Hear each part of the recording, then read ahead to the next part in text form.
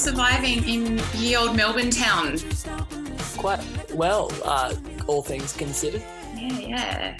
It's been, a bit of a tumultuous time, and obviously more so for you guys down that way compared to the rest of the country, but you've also been gifting a bit of joy for the rest of us with intervention out in the world. Oh, yeah, totally. How does it feel to have that beautiful gem out in the world and causing a bit of joy for everyone? Awesome. It just feels a bit chaotic though. So it's like, otherwise it's great. Yeah, that's good. That's very succinct and very 2020, I feel. It captures everything perfectly. Yeah, we always say client liaison is escapism. So yeah, it's a good time for that right now. Yeah, definitely. And I know you guys have obviously released a lot of new songs last year, but this is technically your first new material for this year. With this one coming to life a little bit under different circumstances, did this one fully come to fruition under this whole lockdown thing? Like, did you have any foundations of this track in place prior to this year?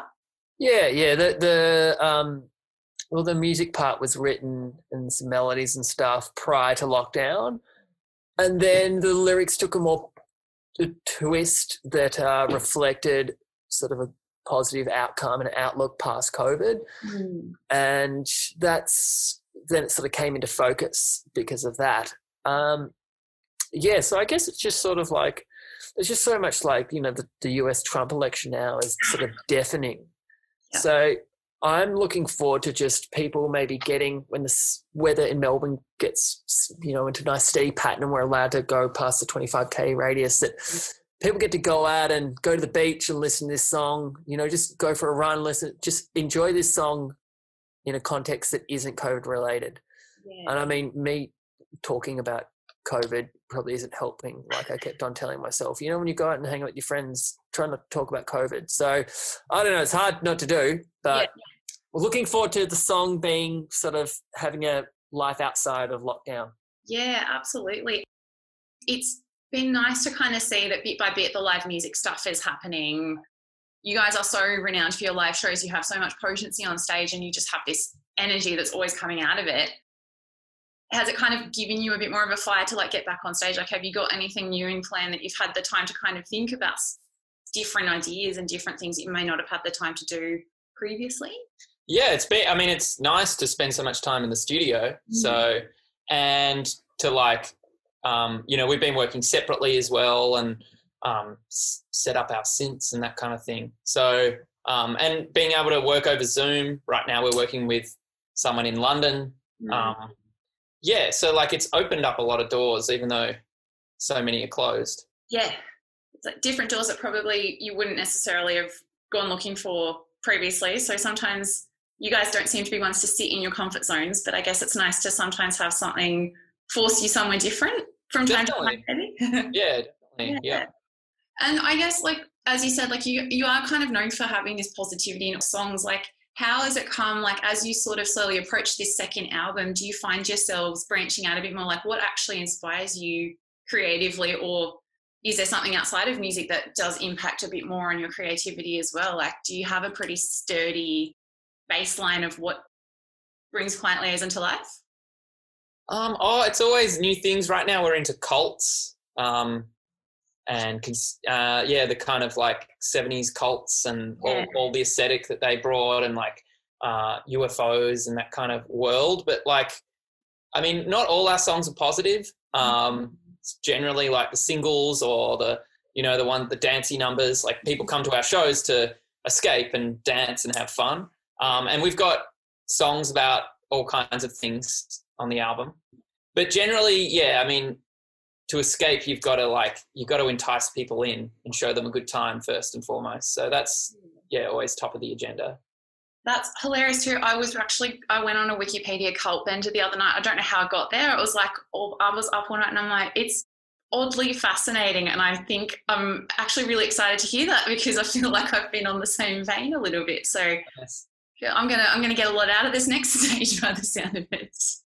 So are the plans here, are you guys planning to try for this album in the near future? Or are you just kind of throwing these singles out and just seeing what happens at this point? Are there any set in stone plans? Yes, it's on the horizon, definitely. Like we are working toward that, but we're just sort of not making any announcements or anything. Like we want to get it out sooner rather than later. Yeah.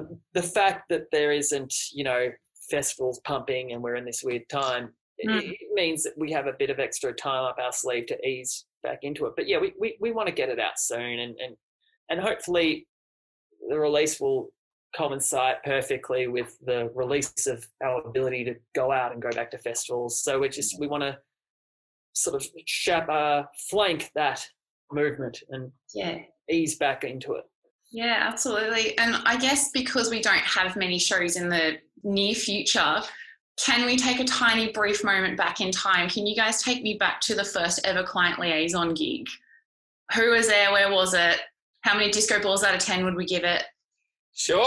I mean, if it wasn't for these early gigs, Client Liaison might not exist, because it always gave us impetus to finish music and actually present it to people, because we have a tendency to just continually work away and not show people all our work. So it was a good friend of ours called Oscar McLennan, a very inspiring character, who was having a house party on Beaconsfield Parade on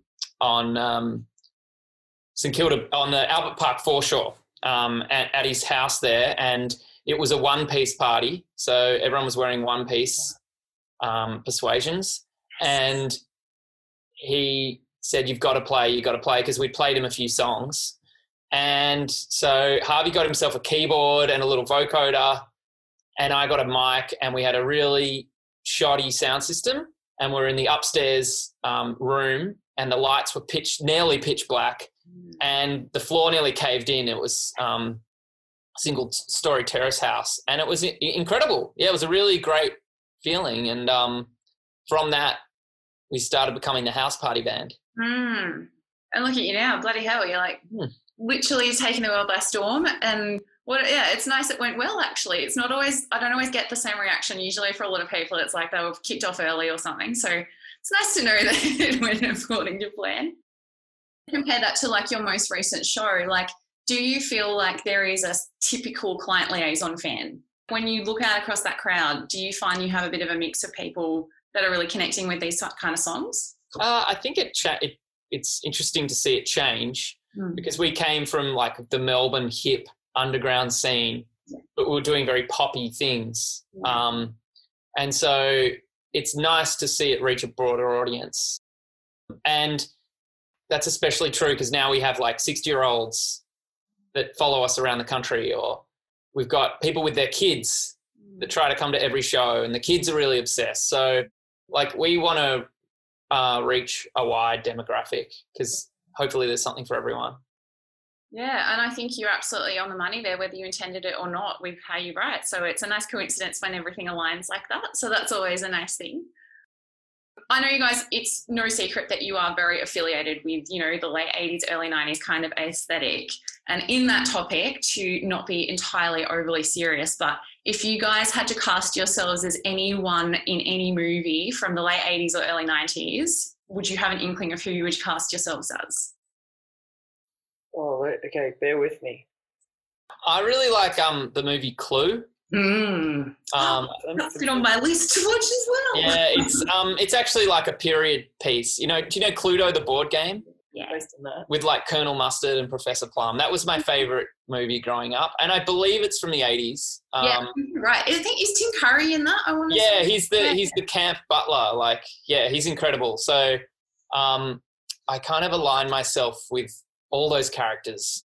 Miss Peacock. Yes. Very extravagant, or Colonel Mustard, quite well-to-do. The camp butler. That's what came to my mind. Yeah. Well, just on that topic, I do miss 90s, early 90s cinema films like Problem Child or, Junior, particularly the scores, the symphonic scores. Yeah, oh God, where to begin? Probably, and it's something that's a thriller. I liked thrillers a lot, especially in early 90s thriller. Yeah, totally. feel like you're right. They just don't have that same kind of vibe to it. So maybe we'll remake some. That can be a little project for 2021 that I can impose on you. Please do.